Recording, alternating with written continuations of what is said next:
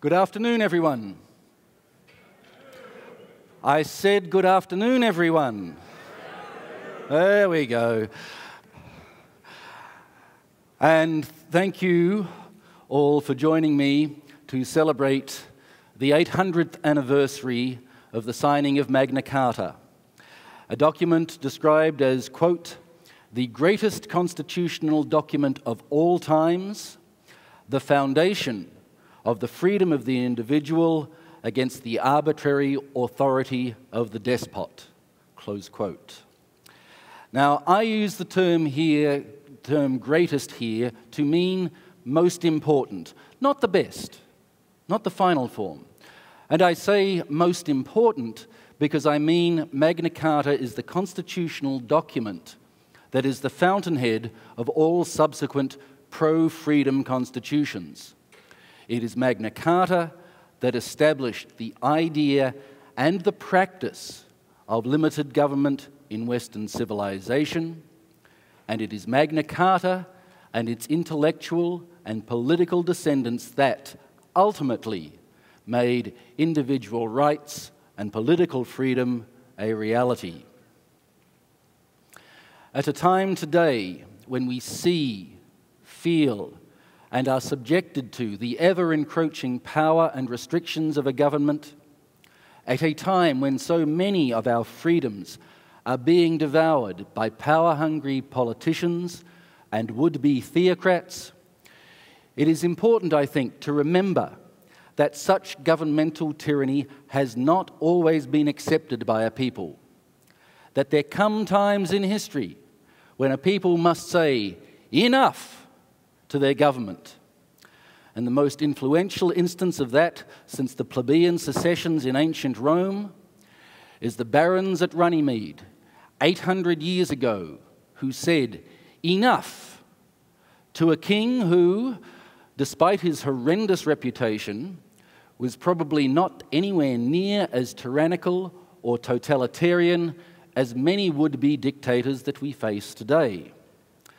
Now, in the time we have this afternoon, I have omitted any lengthy discussion of the various weaknesses of the Great Charter, because to me they're not important. The more important thing for us, I believe, is to focus on the ideas enshrined in that charter, embryonic as they may have been, the ideas that are the true and enduring legacy of Magna Carta.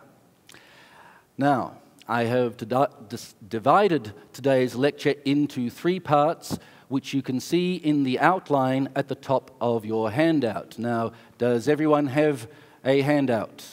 Hands in the air, wave them like you just don't care if you don't have one. Hands, okay, so Anthony, Svet, if you could keep your hands up. Okay, so you won't be missing anything for a moment. So the 3 parts this afternoon. Firstly, a brief explanation of the historical background that made Magna Carta possible and ultimately necessary. This I call the stimulus.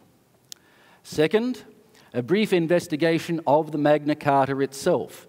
In other words, its creation, its essential content, and its immediate impact in the 13th century. This I have called the response. Third and last, the legacy. I will indicate the lasting impact of Magna Carta on subsequent law, politics, and history in England, in America, and in principle. My goal is to introduce you to the reasons that, having all of us just celebrated the Declaration of Independence and given thanks to the Founding Fathers, we should also give thanks to a handful of medieval English aristocrats, 1 Catholic archbishop, and, albeit in a backhanded fashion, even to 2 of the most awful men of history. So, to the stimulus. What was going on in England prior to 1215? Best way, I think, to do this is to introduce you to just very, very briefly, a handful of kings England had and the contributions or the things that they did that affected Magna Carta. And we start, of course, with William the first Norman King of England, because the England we know today began with its conquest by William the Conqueror in 1066 after the Battle of Hastings. He and his immediate successors, his sons, grandchildren and grandsons, created circumstances, essentially inadvertently, that contributed to the Magna Carta's creation 150 years later. William I himself established two trends that contributed to this. In the first case, William attempted to bring uniformity to the laws of his new territory, his new land. The best examples of this, I think, are his famous survey of the country, the Domesday Book, and an oath he administered to all his nobles in 1086 at the Great Gemot on Salisbury Plain. This was an oath that was intended to remind all of his barons that he, William, the king, was the supreme law of the land, and that actually there should be universal law in England.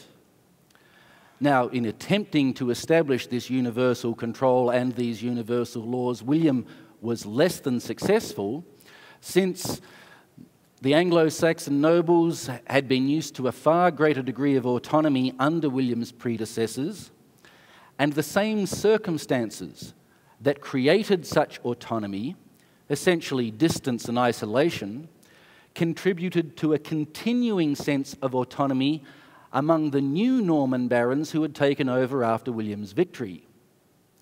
Now, simultaneously, and as part of the uniformity, William also modified the Anglo-Saxon Parliament, the Witenagemot, into an advisory council of his own barons.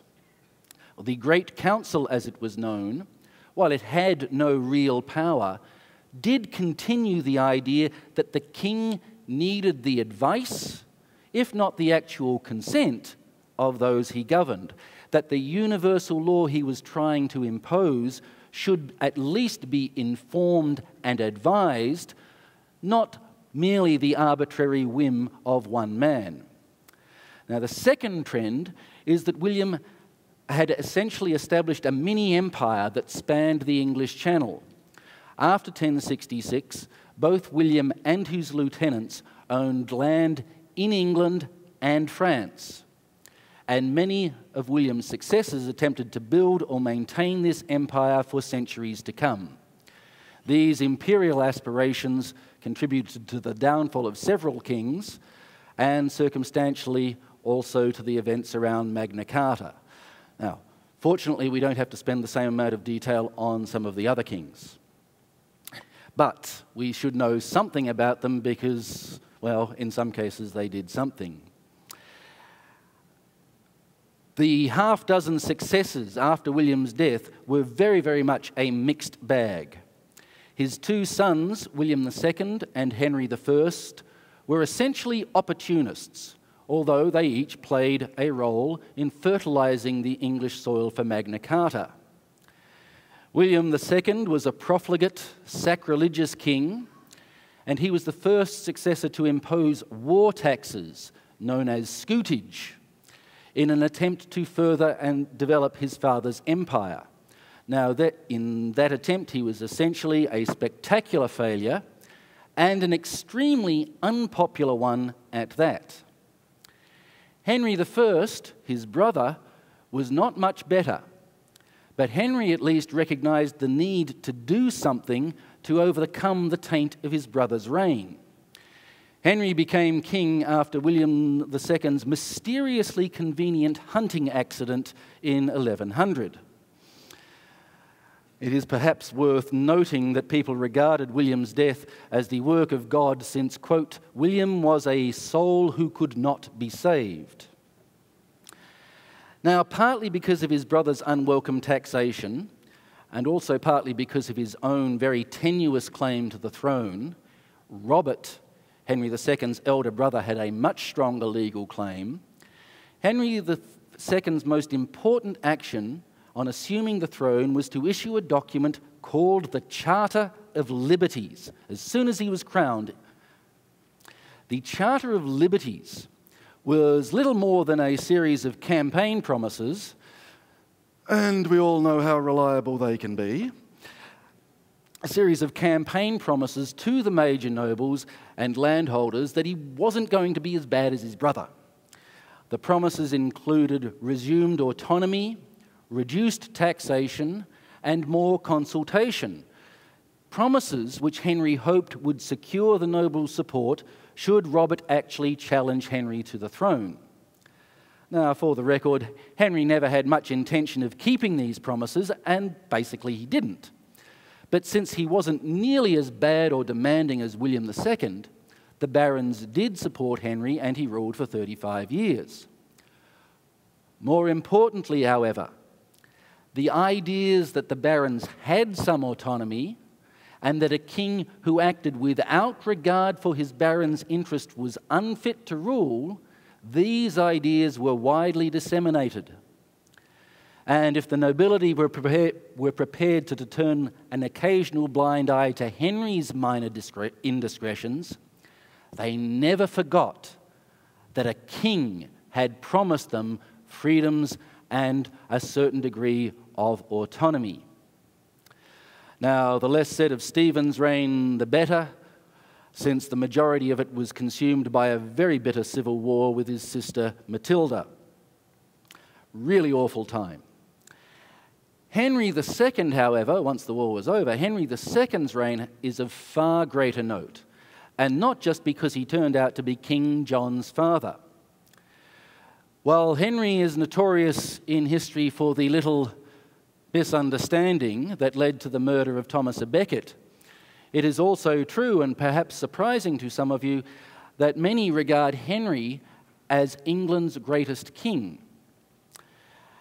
Through marriage to Eleanor of Aquitaine, who he stole from the King of France, he peaceably accomplished his great-grandfather's imperial ambition of uniting and controlling England and a sizable portion of France.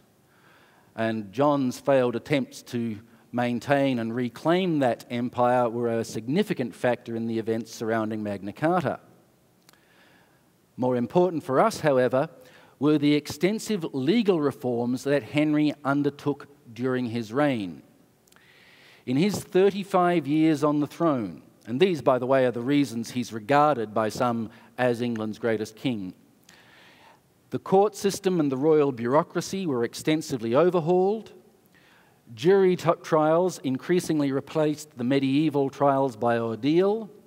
The idea of habeas corpus made its appearance, and Henry made real and effective attempts to standardize the laws throughout the country. Now, Henry was no constitutional lawyer or philosopher. He did all of this to bring order to the country after the preceding civil war and to raise his own revenue. And although he made these reforms essentially as ad hoc changes to the system, they worked. And people liked them. And the nobles recognized their value to them of a more stable and orderly legal system, and the nobles were not happy a few decades later when these reforms were taken away by John. Now, Richard's reign is notable for his absence. I am sure that his great popularity in England and in English history is due to the fact that he wasn't there. He wasn't around to be blamed for what was going on. Fact of the matter is, Richard really didn't care about England at all. And he was in England for only about 2 years of the 11 that he was king. It is said that absence makes the heart grow fonder, and for Richard this certainly appears to be his case, especially as his stand-in was his brother, the notoriously evil Prince John. Dun, dun, dun, dun. And Richard's death in 1199 finally brought John to the throne in his own right, and the stage was set for Magna Carta. Ah, King John. I can't think of anyone who actually has a more vilified reputation in history. It's easier to find character references for Judas Iscariot, Adolf Hitler, and these days even Donald Trump. In case you don't know, John is the evil Prince John of the Robin Hood legend, and I believe he is marginally less popular than the Black Death. To sum up the mood of the time, certain anonymous monks wrote of John, quote, "Foul as it is, hell itself is defiled by the fouler presence of King John. Hell's made worse by him showing up. Oi!" And of course, if you know anything about English history, you will know that the English have never risked another King John. One was enough. Now, what did he do to earn such a reputation? Just a few highlights, if that's the right word. He stole a wife from one of his nobles. He's believed to have murdered his 16-year-old nephew, Arthur, in 1203. And, probably worst of all, given the tenor of the times, given the mysticism and power of the church in the 13th century, he was excommunicated and had England placed under the interdict by Pope Innocent III in 1208.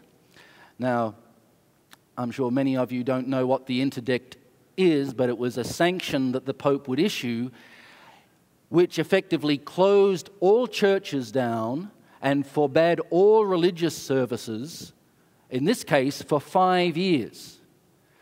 Can you imagine the outcry in certain countries today if their religious buildings were closed for 5 years and they weren't allowed to get married or have their religious services? It's worth noting at this point that his dispute with the Pope,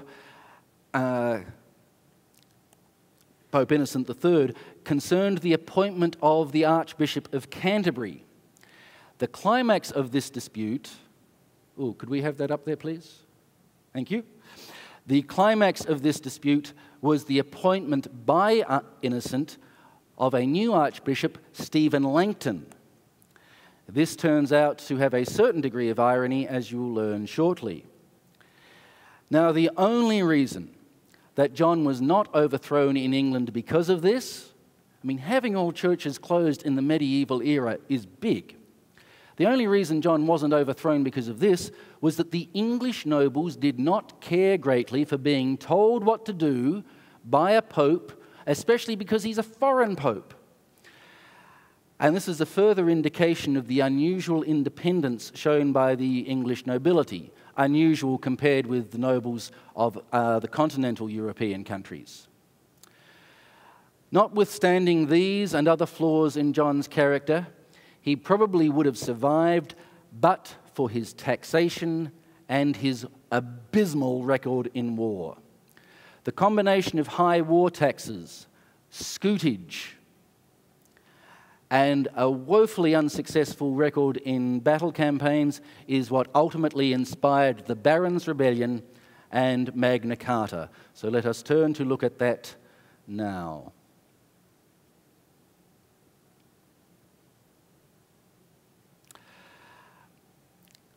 Here's what really triggered the Magna Carta. Between 1203 and 1208, John lost all of his French holdings of his father's Anglo-French empire. So he wasn't much of a commander. In fact, he had a reputation of being a coward and running away from battle. But what really galled the barons was that in his attempts to maintain and reclaim this land, John imposed scutage 11 times in his 17-year reign. Now, by comparison, his brother Richard had imposed it 4 times in 11 years, and for the far nobler and more politically acceptable cause of financing a crusade, the Third Crusade, And John's father, Henry II, only imposed scutage 7 times in 35 years. Compared with John, George III was a pickpocket. And not only was there all this taxation and these abysmally unsuccessful military campaigns, sometimes he didn't even go out on them. Sometimes he merely collected the money and kept it for himself. Essentially, John was a grasping, demanding, lazy and incompetent ruler, and he was wasting the nobles' resources. For the nobles, the final straw was a triple scutage John promulgated after the failed campaign of 1214, once again for the purpose of reclaiming his lost French empire. Many barons refused to obey him. John attacked them and failed. John then tried to ingratiate himself with everyone, the English and the Pope, by suggesting a new crusade. Only the Pope bought this idea, and by early 1215, the barons were in open revolt against John. To end the dispute and curtail John's ambitions, Archbishop Langton, the one chosen by Innocent, led the dissidents in an oath to withdraw their feudal allegiance to John unless the king guaranteed their rights as laid down in Henry I's Charter of Liberties. In April of 1215, 45 nobles presented these demands to John's representatives. John refused and, somewhat ironically, suggested that they have a papal commission to sort out the matter. Now, in case you're wondering why Innocent now seemed to be on John's side, or at least to be a sympathetic ear, Innocent had a separate dispute running with the King of France at the time, Philip II. And Innocent wanted to use John's imperial ambitions to teach Philip a lesson and slap him upside the head. Oh yeah, Innocent was a really religious pope. Now, the barons refused this suggestion, swore fealty to each other, and declared war on the king. Invited by the citizens of London, they occupied the city and prepared for battle. After a second failed attempt at mediation to limit John's powers, the barons and Langton finally forced a meeting with John at Runnymede on the Thames River near London in the second week of June 1215. On June the 15th, John gave in, he surrendered, and signed the Great Charter, which comprised 63 separate articles, and he signed it with the Great Seal of England. Not trusting him at all to keep his word and obey the Charter, the barons appointed a council of 25 of themselves to monitor the king under threat of war should he disobey and break the Charter. Now, once he left the meeting, John was a trifle upset. Reportedly, he, quote, flung himself on the floor and gnawed sticks and straws. There's an adult reaction for you, isn't it?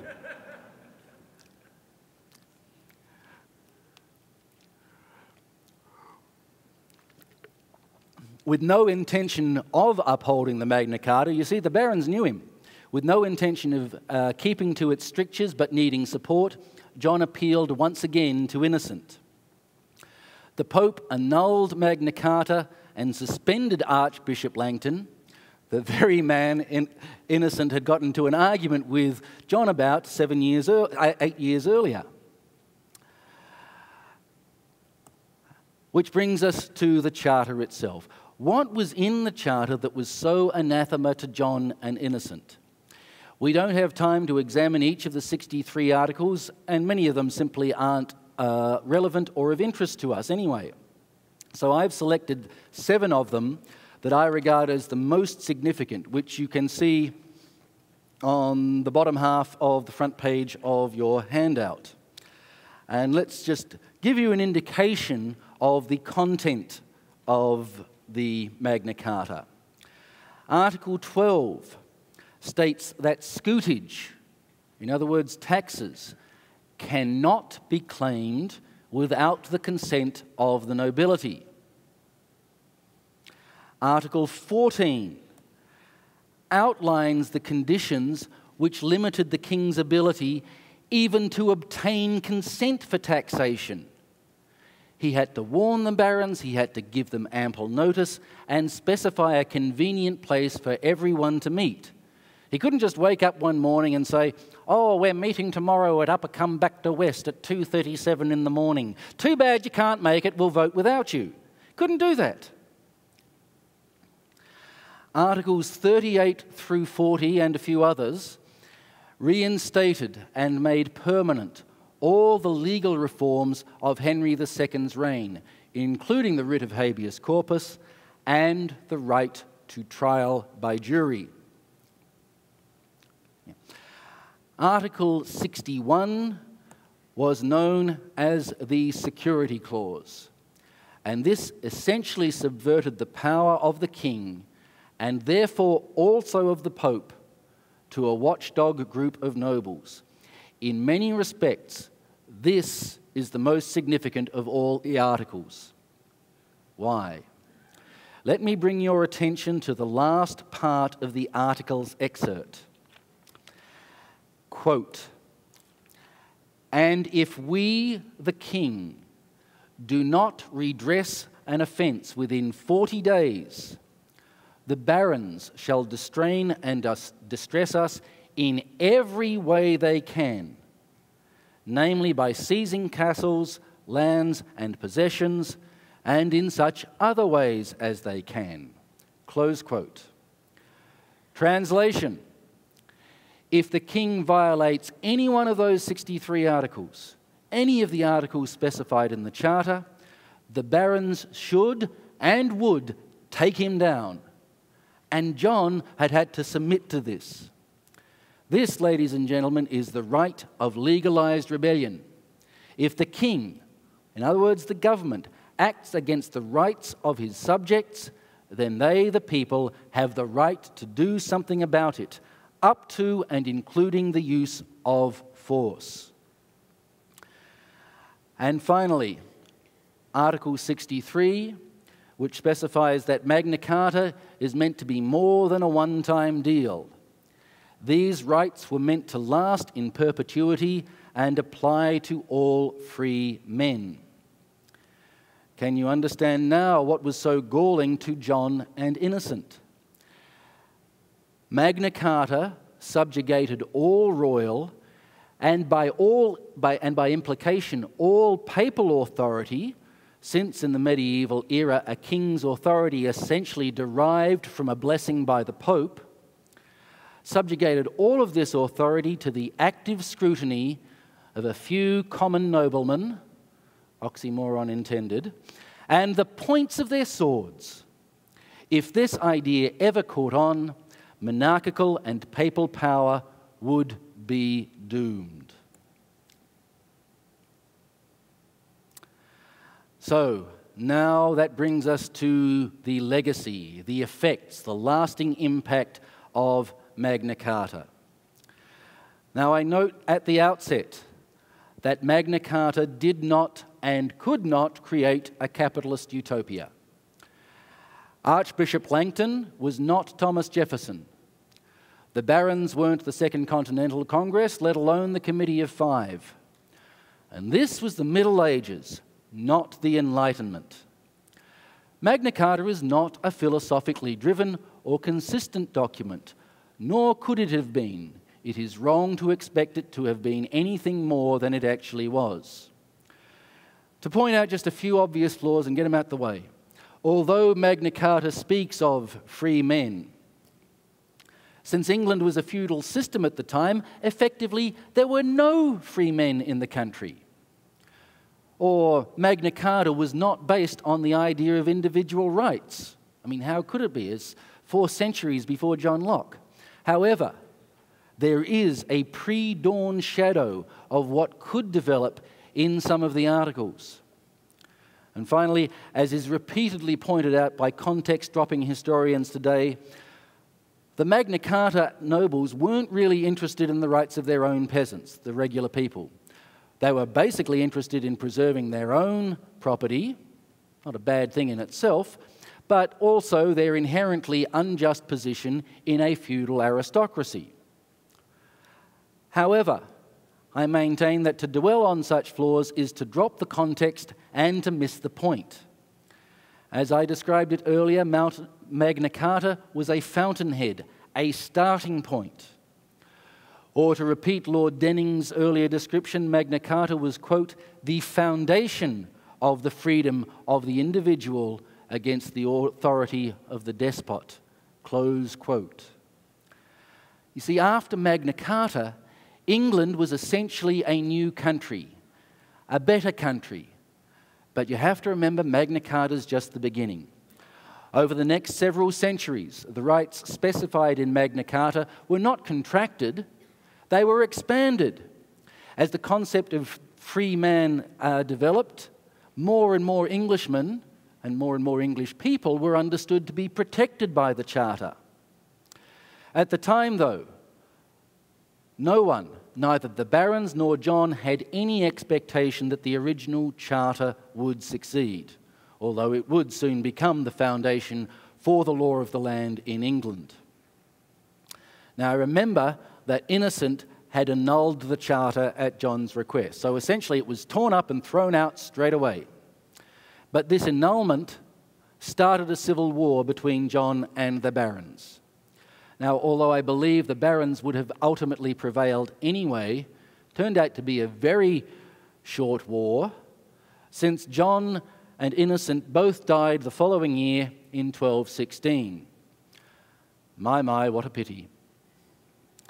Their deaths effectively ended the war, but now the status of Magna Carta was still uncertain, since it appeared to have been completely discarded because of the war. John's successor, his son, the ultimately ill-fated Henry III, was only 9 at the time and when he succeeded to the throne, which means his regents were in charge. And who were these regents, I hear you pry? Well, of course, most of them had been at Runnymede, either on the barons' side or among those of John's advisors who had urged John to accept the Charter. In other words, the new government of England basically consisted of Magna Carta's supporters. And the barons immediately reissued the Charter in 1216.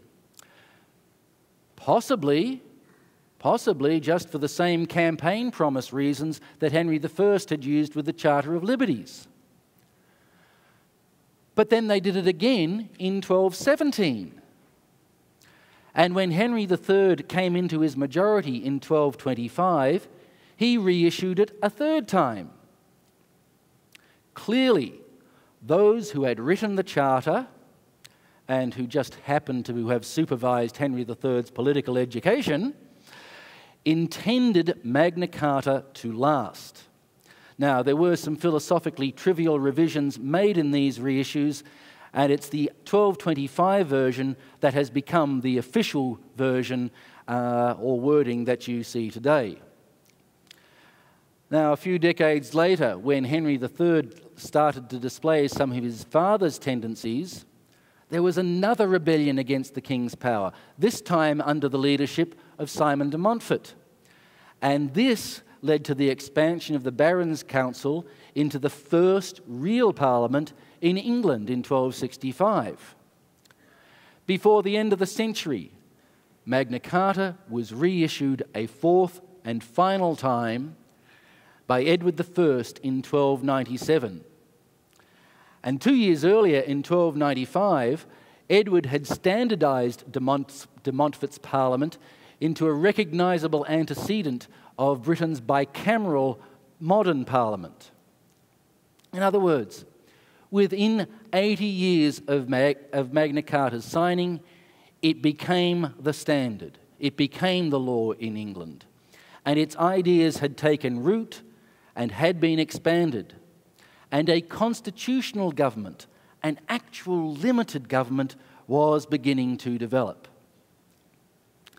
The Magna Carta's articles have been revised, some deleted, and improved over the last 8 centuries in England. You can see some of these at the top of the second page on your handout. If you take a moment to look at those things, you'll see an apparent flurry of activity in the 17th century. The Petition of Right against Charles I, the Habeas Corpus Act in its various forms, and the Glorious Revolution and the Bill of Rights. Keep in mind that all of this activity and discussion took place during England's first century of American colonization.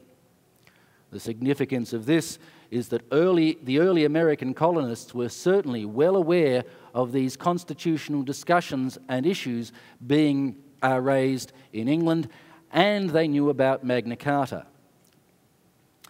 By the by, 3 of Magna Carta's articles are still on the English statute books. Article 1, which specifies the freedom and separation of the English Church.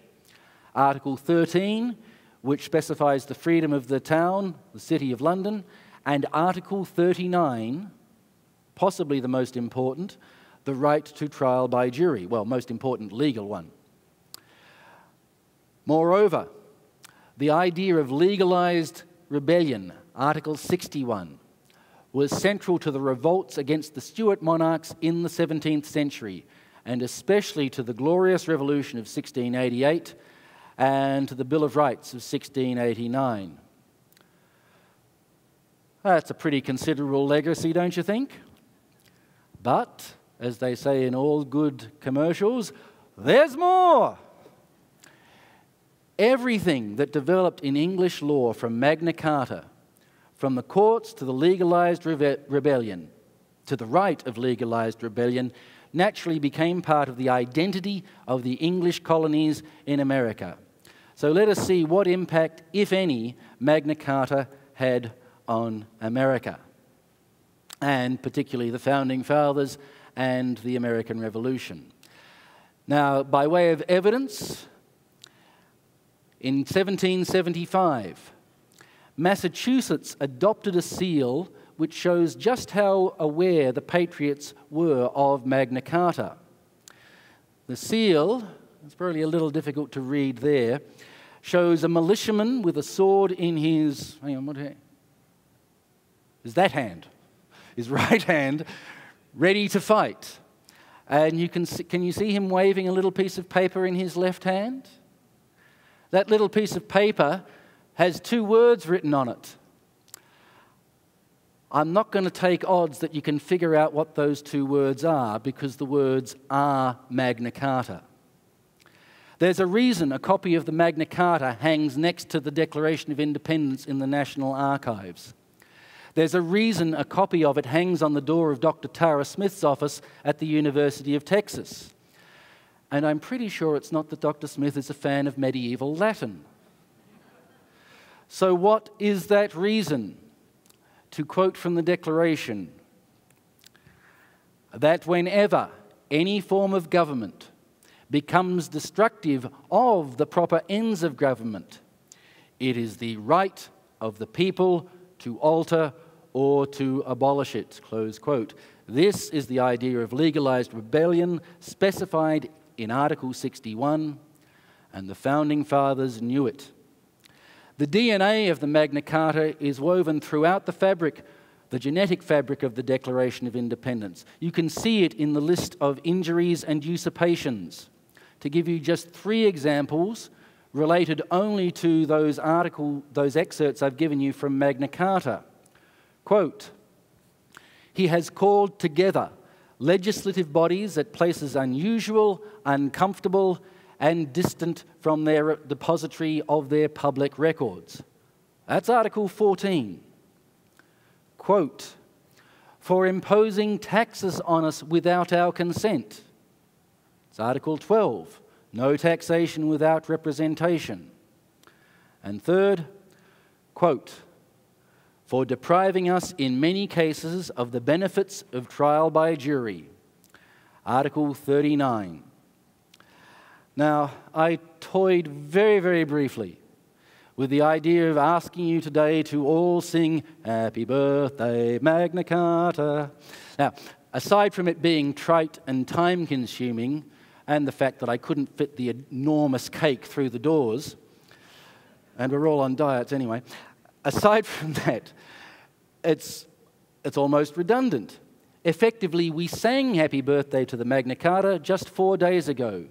You see, whenever we celebrate the Declaration of Independence, we are, by implication, also celebrating the Magna Carta.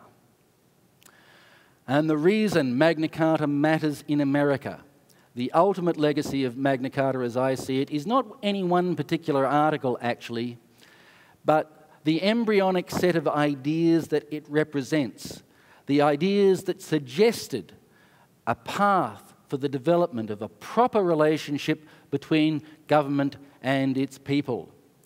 And it was a practical document with real and lasting effects.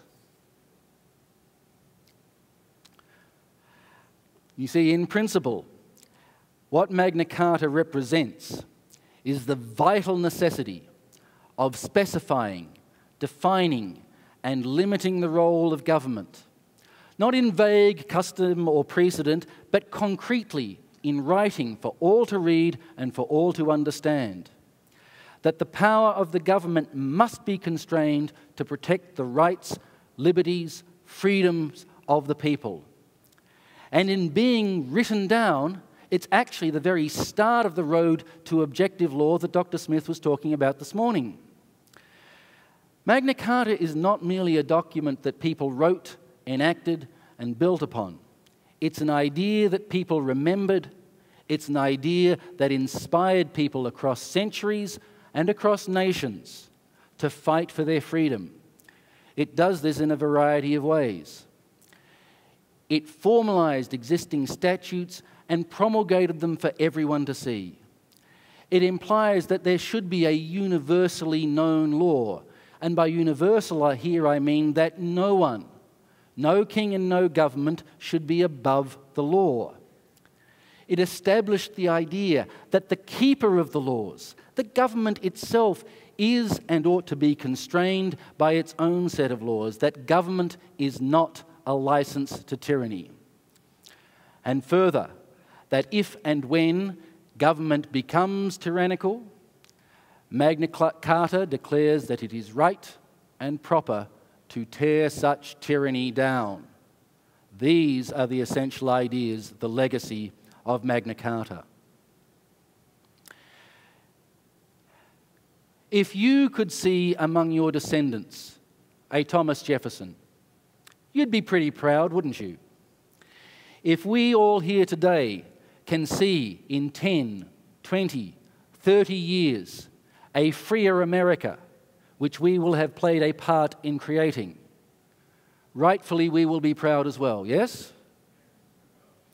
If documents had feelings, I guess that's an idea for Pixar, right? If documents had feelings, then I'm sure that the Magna Carta would be proud of the Declaration of Independence and extremely worried about the state of freedom today. For 8 centuries, every time a people have risen against a tyranny, demanded freedom and imposed limits on their leaders, whether they've known it or not, they've been acting on the ideas of the Magna Carta. To paraphrase a former countryman of mine, now that's a legacy. But such a legacy is not guaranteed.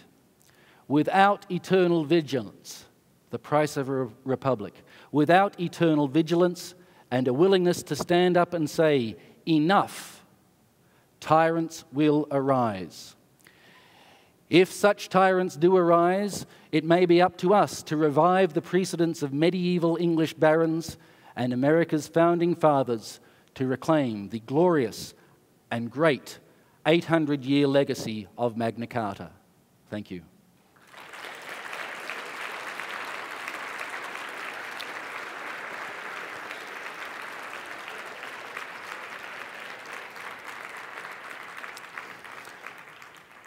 Thank you. And for a little Magna Carta trivia, I don't know if you realize that tomorrow, well, aside from being the anniversary of the day George Washington read the Declaration of Independence to the troops outside New York, tomorrow also happens to be the anniversary of the death of Archbishop Stephen Langton, the guy who essentially wrote Magna Carta.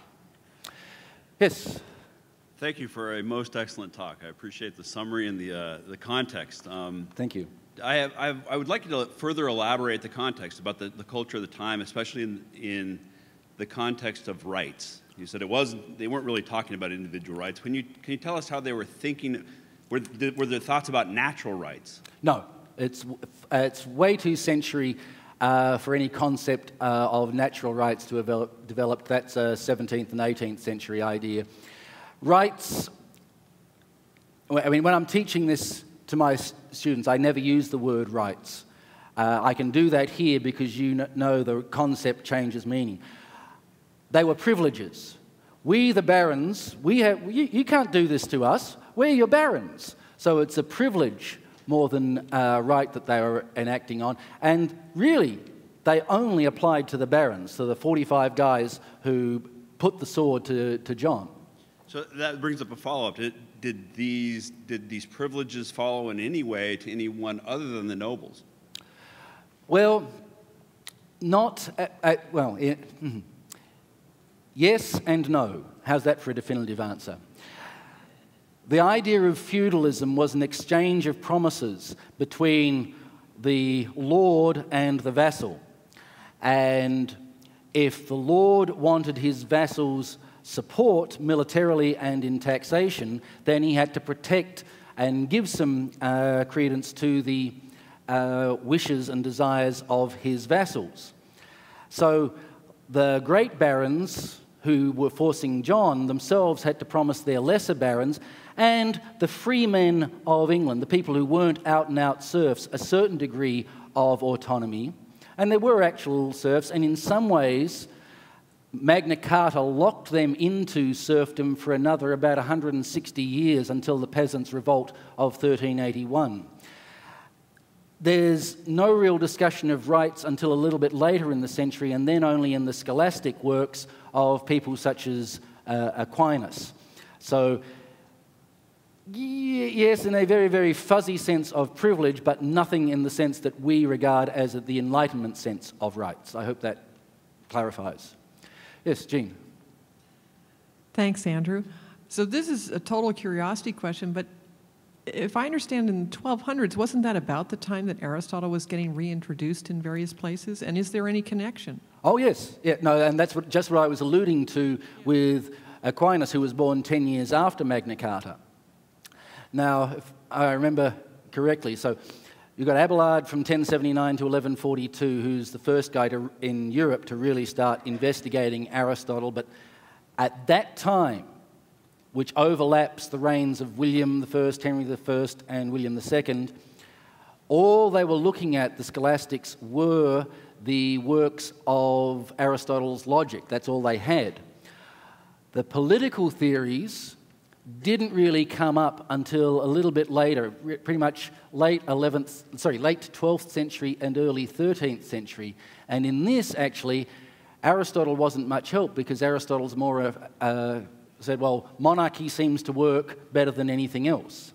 But certain of the other political theorists, certainly the other Greek and Roman political theorists, were being read throughout the 13th century, which informed more the expansion of rights post-Magna Carta and justified it. Hi, I'm just curious about the reissuance, of Magna Carta. The reissues of Magna Carta? Yeah, so you mentioned that it was annulled or recalled the first time. Was it always being recalled like all 3 or 4 times? And how did it change? Okay. Well, the reissues were partly, the first reissue was basically a reassurance to everyone that, yes, we did this to John and we're going to stick to it ourselves. And it was more than a campaign promise, because they did it again the following year, cutting certain bits out. Now, there are some articles in there which are entirely anachronistic now. There's one article towards the end which has to do specifically with dealing with the King of Scotland and giving back his land. And there are a few other ones that were no longer relevant. So they were, and that's what I mean by philosophically trivial revisions. And just okay, making the language more understandable and, oh, we didn't quite think of that. Think of it as amendments to the Constitution. Yes, Christy? This is sort of similar to Jean's question, I think, and maybe a little funny way of looking at things, but why do you think Magna Carta came about in England as opposed to, say, France or even Spain, where Aristotle was already being kind of brought back to the West? Good question. Why England and nowhere else? Because it's a funny little island that the Pope didn't care about. No offense, Godfrey. Okay. Pardon, oh dear me. Okay. England's distance and separation from the continent meant that things always worked a little bit differently in England than they did on the continent. For a start, they got Christianity later than everyone else, because who wants to go over there? I mean, you're going to meet up with these funny-looking guys in skirts and blue paint, and they spoke this barbarous German Anglo-Saxon stuff. So the Continentals tended to look down on England, and they never tried to enforce the same kind of theocracy that was being enforced on the mainland. If you know your Dark Ages history, once Charlemagne became a Holy Roman Emperor in 800, he moved east into Germany, not west across to the Anglo-Saxons. And within England, so in the first place, the major political authorities on the continent tended to leave England alone. And the Anglo-Saxons were quite happy about this. Now, within England itself, a much sparser and diverse and spread out population, which allowed the individual barons and nobles effectively to be their own little kings. In fact, there was a time during the Dark Ages that is sometimes referred to in older history textbooks as the Heptarchy, the Seven Kingdoms. And the Anglo-Saxons had a tradition which was different from the continental kings, again, of more or less electing and advising their kings. And when the Norman nobles came in, I mean, they didn't learn to speak English or Anglo-Saxon for several hundred years. They just wanted to rake the money and go back home to France where the cooking was good and the women were fine. Oh, I'm sorry, is that offensive?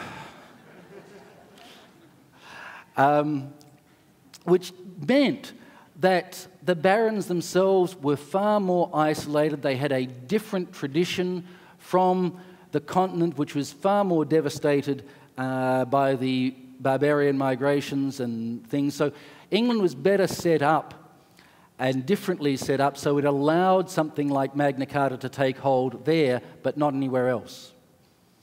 So does that answer your... Yes? You have a lacuna of about 300 years where there were no amendments made to the Charter between basically 300 and 1628. And also during that period when Shakespeare wrote King John, he made no mention of Magna Carta. Was there some reason that it sort of dropped out of view? That's a good question, and I'm afraid I don't know the answer to that. Now, partly it's because when we get to the early 14th century and into the 15th century, England's back at war and trying to build up that empire with France, so you have the 100 Years' War, and oops then, Black Death. Not a good time. And England's population was so decimated that England's population didn't recover until the 17th century. So there were other things on the minds of the kings for a lot of that time, and none of the kings really during that time were as atrocious as John or William II, or even the latter reigns of Henry III. And it didn't really go out of practice. There didn't seem to be any need, I think, for major revisions. Now, you could make an argument that we hit the 16th century and we've got Henry VIII doing his thing, But even he was acting on Magna Carta when he set up and split off the Anglican Church from the Roman Catholic Church, and that's still Article 1. The Church of England shall be separate from the kingdom. There were no real legal revolutions to justify any major reforms, and I don't think it was forgotten. It was more like it seemed to be working in the background, and there were bigger fish to fry up front. Okay, thank you. Oh, my goodness. No more questions? Oh, oh, yes, there's a question. I don't know if this is directly relevant here. Yeah. As far as I know, Britain to this day doesn't have a written out constitution. Is that correct? And how does that tie in with Magna Carta? Okay, that is correct. It's not a nice 7-article constitution like the United States has. The British Constitution is a compilation of a lengthy variety of statutes and what they call